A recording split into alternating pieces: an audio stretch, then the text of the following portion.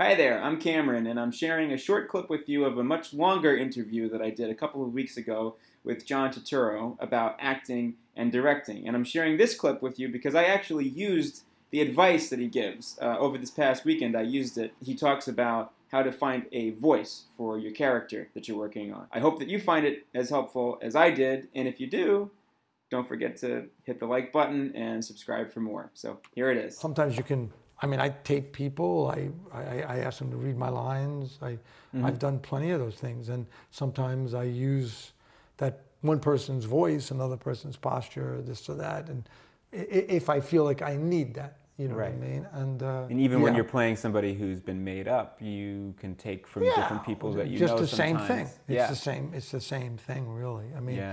I'll accept the way they talk, maybe, you know, but sometimes I've taped people for things, or, you know, done research, invented something. So you have a script, and then you're reminded of certain people, and you wonder, how would they say this? I tried, once I was doing a movie called Grace in My Heart, I was meeting all these music managers. I liked the character, and then I met a guy who was a music accountant, and he was fantastic, and I used his voice.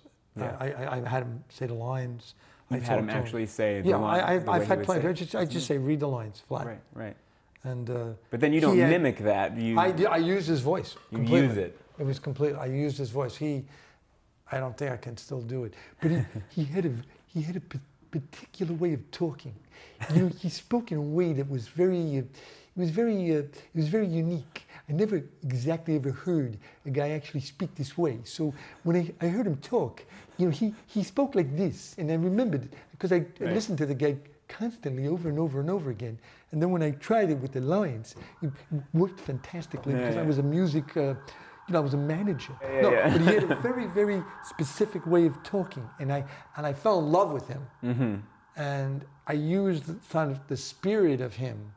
And Marty Scorsese, you know, was the executive producer, and he really loved what I was. But something went off in my brain.